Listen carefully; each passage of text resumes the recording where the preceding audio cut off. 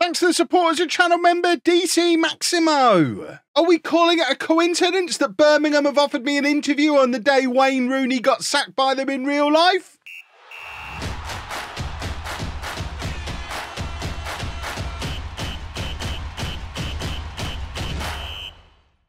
Hello and welcome to Club 2, Part 18 of Non-League to Legend. I'm Kevin. Coming up on today's episode, we might be leaving Burton.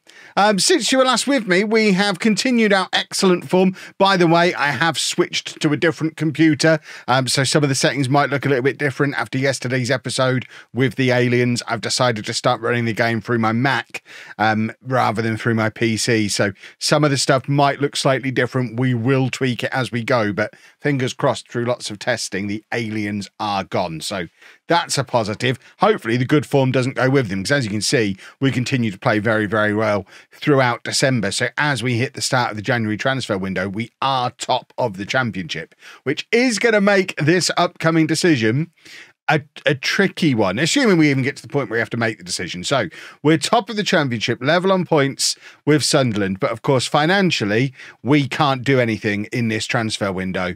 We're not allowed to adjust our oh, hold on. Well, that's interesting, because previously we'd not been allowed to do that, but we are now allowed to, so we can actually make a signing or two.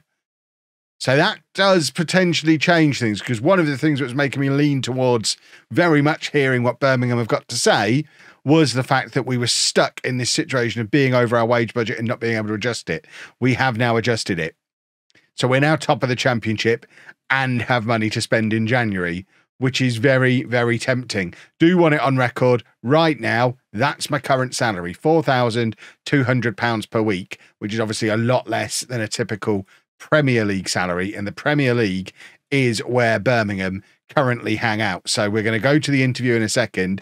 This is the situation at Birmingham as it stands currently, though. Club legend Jude Bellingham. Is he their biggest legend ever? He played for them for one season. I'm not going to get on with Birmingham fans if I end up going there, am I? But they are currently 15th in the Premier Division, which is obviously not the worst position they could possibly be in. Did they get promoted last season? If we have a look at their recent record, yeah, so they finished 6th in the championship last year. What a roller coaster they've been on since the start of Non-League to Legend. So got relegated in 23-24, immediately promoted back up from League One. 2 years of playoffs in the championship. They won them last year and are now in the Premier League, not in a relegation spot after more than half of the season played, but do find themselves without a manager. What's happened to the previous manager? Previous manager, Steven Schumacher, sacked after 153 days. So Giovanni van Bronckhorst had been there 3.5 years. He's taken them from League One to the Premier League. He's quite good, apparently. Where did he go? Giovanni van Bronckhorst is now at Forest, who are in the relegation zone. I don't understand what's going on. Steven Schumacher, I don't really understand what he's been sacked for, when you would expect Birmingham were in League One 3 years ago. You would expect them to be favourites to go down. Are they favourites to go down? They are favourites to finish absolutely rock bottom. He's got them to 15th and they've sacked him, which seems insane, unless they sacked him and they've just gone on a little winning run. Okay, now makes a little bit more sense.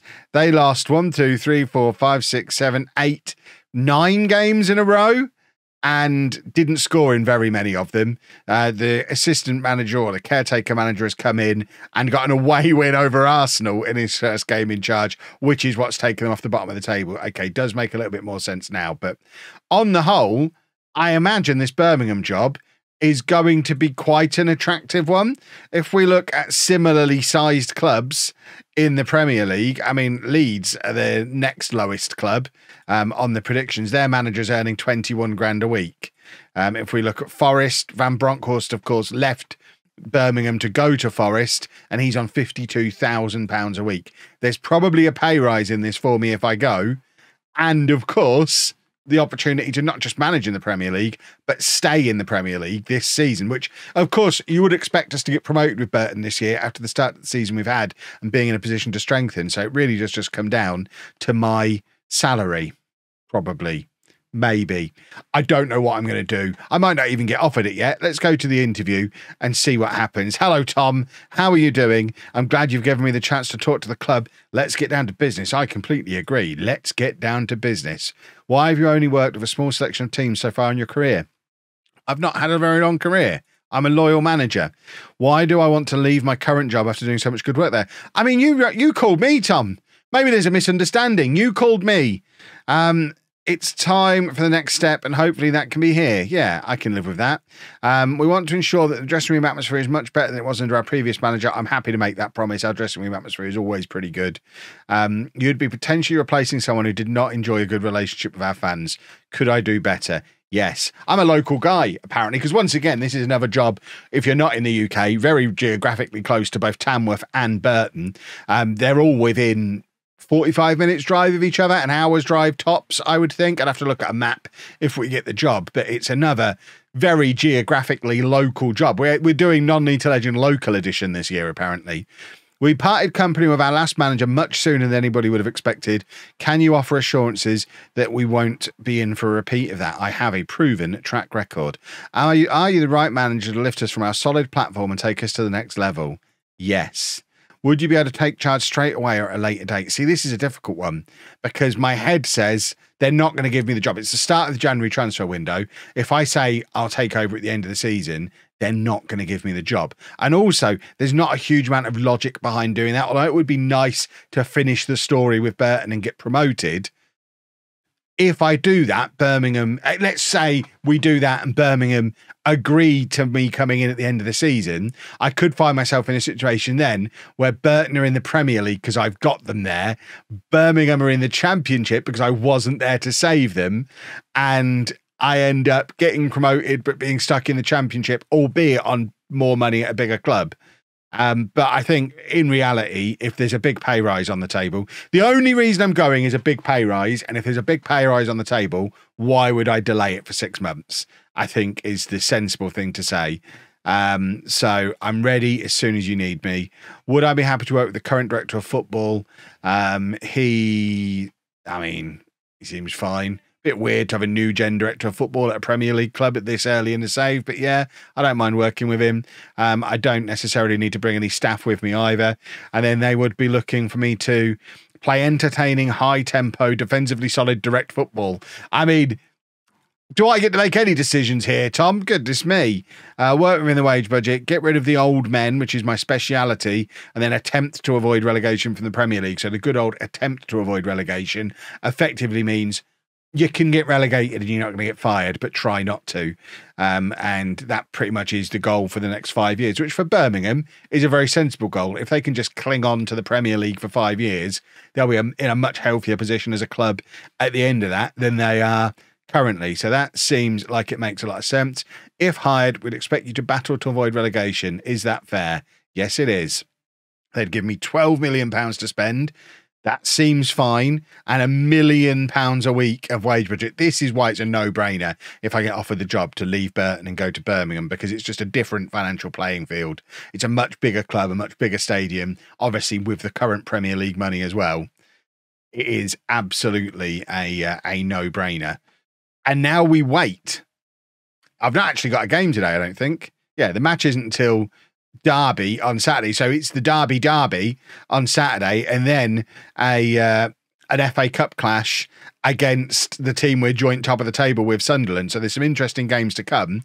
I expect if Birmingham haven't lost their minds that they would be looking to offer the job relatively quickly, because what's the point in sacking a manager just before the transfer window and then not giving them the transfer window? So I expect them to want to make an appointment in the next few days. The favourite is this guy, Gerhard Struber, who's currently at Salzburg. So I'm probably not even going to get the job. I kind of want it now, though, I think. Maybe. FM this year just can't be 100% glitch I can't even say it. It's so unlikely to happen. I can't even say it. There's just glitches everywhere. I'm now having a glitch with this screen because no matter how many times I customize it to how I want it to look, so I like to have my player stats there. I like to have my team stats there. I like team competitions and then medical center in there. And then we have finances there. I want the screen to be like that. That's all I've ever needed to do previously. I don't know if there's some magical thing you have to do on Mac to make that save, but now I come off the screen and I go back to it. It's not the end of the world.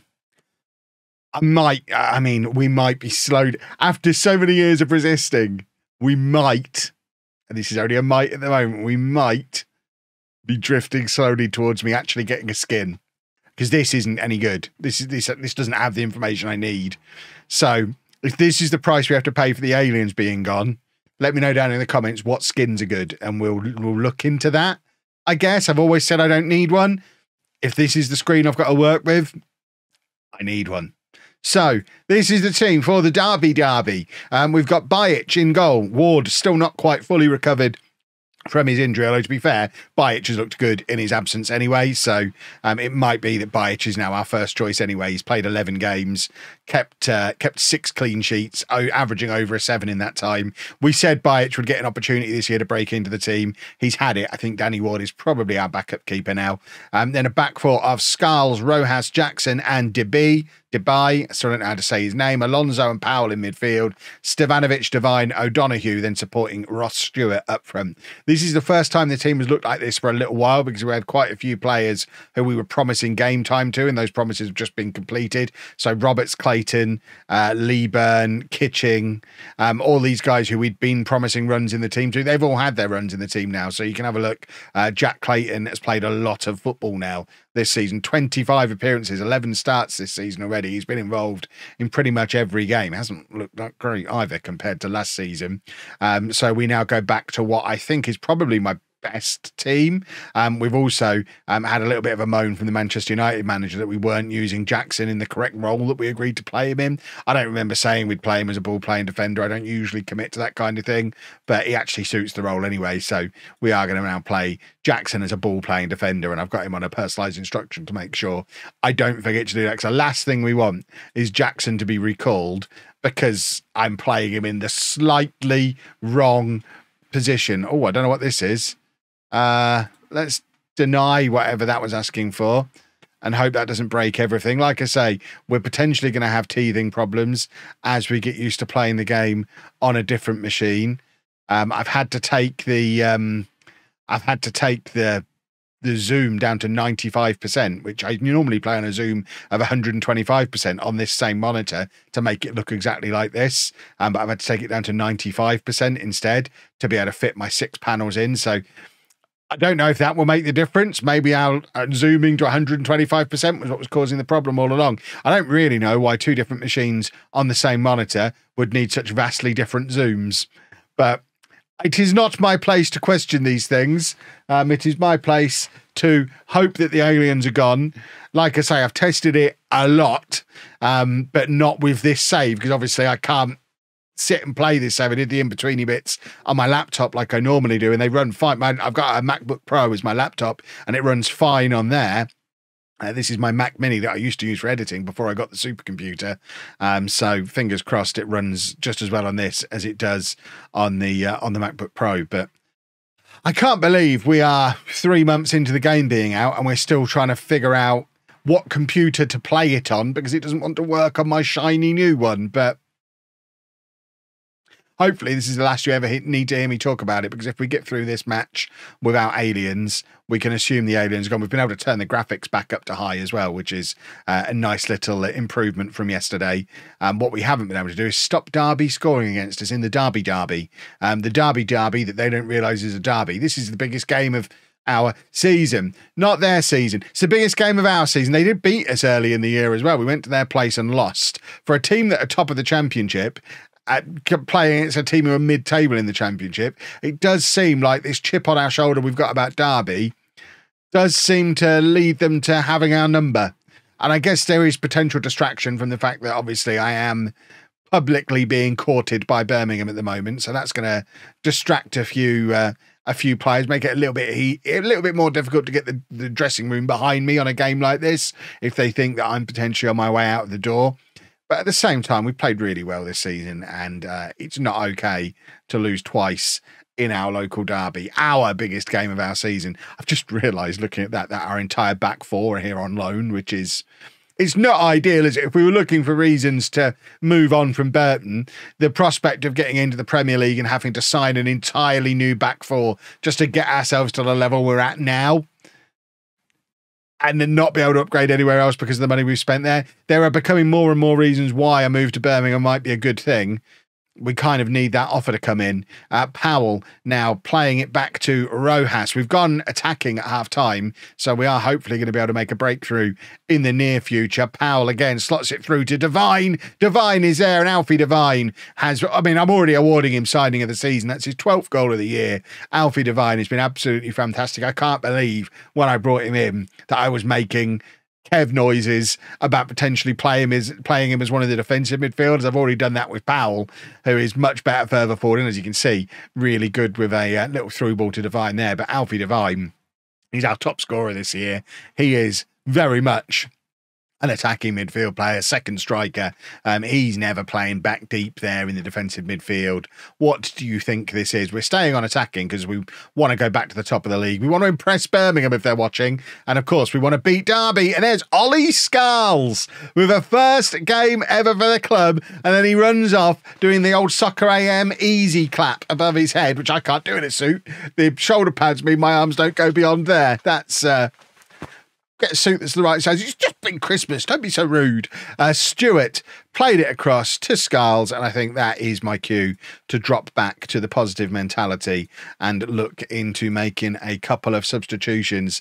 Stevanovic, his first start for a while, not played very well. Absolutely the same from O'Donoghue. Some of these guys who had been out of the team for a little while haven't come back in and immediately started playing well. Right, this substitution, we now do this slightly differently. We don't play Chambers-Shaw in midfield. We've actually been putting Scarles there as a ball-winning midfielder and then having Chambers-Shaw as an inverted wing-back to make that a 3. What we then sometimes do is move Jackson to right-back as an inverted full-back as well. We won't do that change immediately, but that is potentially in our future.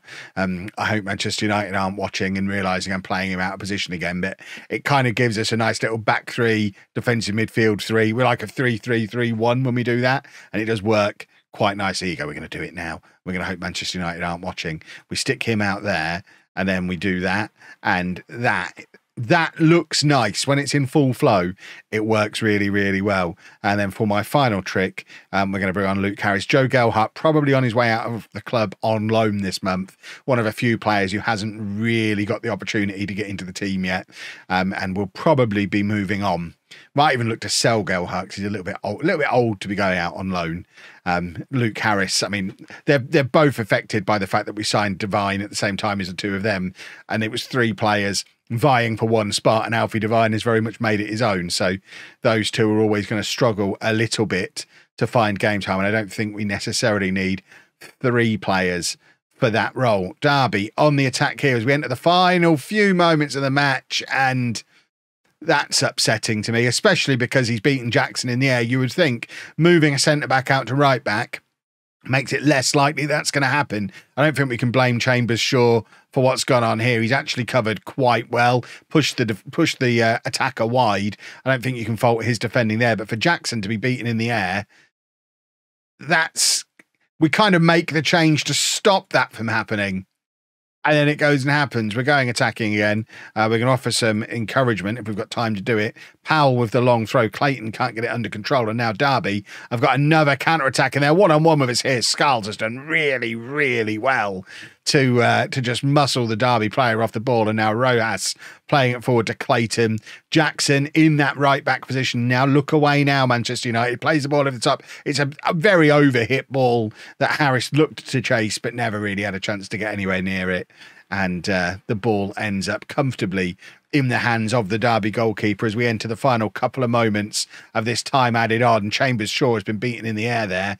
Not really a defender, is he? But he's also not really a midfielder.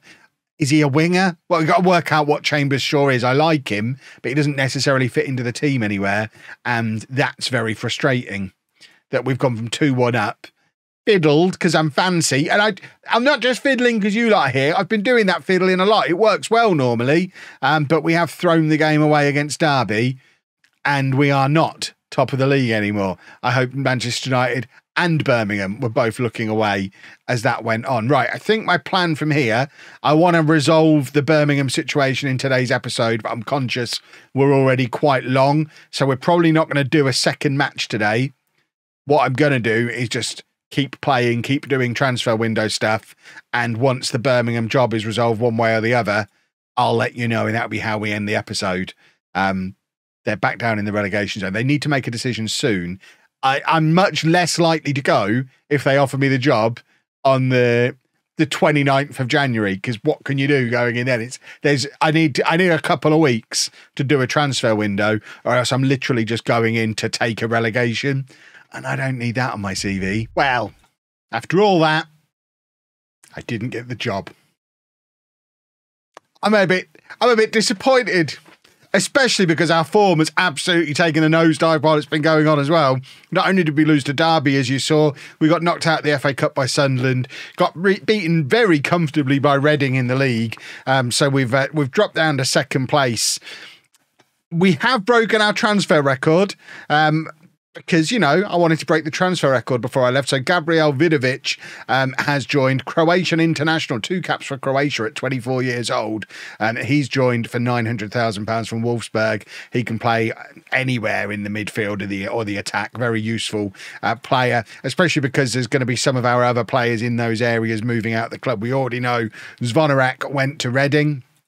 We sold him, even though we broke him, which amuses me greatly. Kingsley Aziz has gone to Wigan on loan to get some game time down in League One. Alex Jimenez, the right back who came in from Real Madrid, has gone to Rotherham to hopefully get some game time in League One. Toby Oakes left the club on a free transfer. He came through our youth team but never really looked good enough to play for us. And hopefully also on the way out, Joe Gelhardt is currently under offer. We're trying to get Wilson Esbrand out of the club on loan as well. And we're also trying to bring in a new defender on loan from Manchester United just to keep the production line of low-knee defenders going, because, you know, that's the most important thing. So fingers crossed that guy will be joining us on loan as well. But he'll be joining us here at Burton because I guess we're sticking here for the season now, which doesn't need to be a sad thing. I imagine most of you were delighted because we're now in a real chance of actually getting a promotion to the Premier League and all that might come with it. One thing I do just want to check. Let's have a little look at what I could have won. How much is he earning? More than 10 times what I'm earning. Imagine what we could have bought for £45,000. Oh, my word. Tomorrow, hopefully, we're back to winning ways and alien-free. It's all positive. Don't forget to let me know down in the comments as well what skins to look at, because this situation is already annoying me. Also, if anyone knows how to stop the pointer going big when you move it quickly, I guess that's a Mac thing. But if I move the pointer really quickly, it goes really big and it's really weird. So I need to turn that off as well. Don't know how to do that. Let me know down in the comments section. But if you did enjoy that, please make sure you leave a nice big thumbs up on there for me. Subscribe to the channel for daily Football Manager videos. And thank you very much for watching.